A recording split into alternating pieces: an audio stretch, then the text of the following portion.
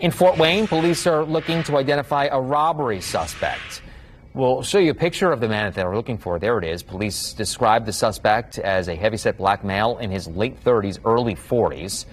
Police say on June 29th, he held up the sports clips on Coldwater Road. They say he showed a handgun and instructed the employee to fill a bag with money from the register.